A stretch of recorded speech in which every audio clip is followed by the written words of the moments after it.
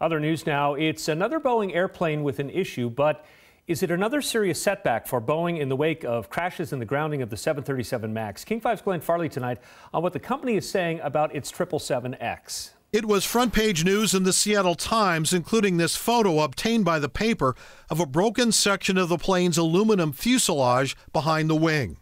The crack, part of a blowout during a test where the plane's wings are literally lifted up to the breaking point, a test designed to see when the airplane would snap, far beyond what it would ever expect to see in service.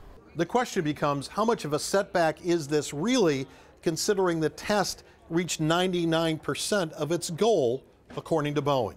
The 777X is already late. We caught these taxi tests back in June, including seeing the folding wingtip in action. But while the first deliveries are now not forecast until early 2021, it's an issue with the new GE9X engines that's forced much of the delay, says the company. Spokesman Paul Bergman in a statement, quote, "We do not see any impact from the test on the overall program schedule."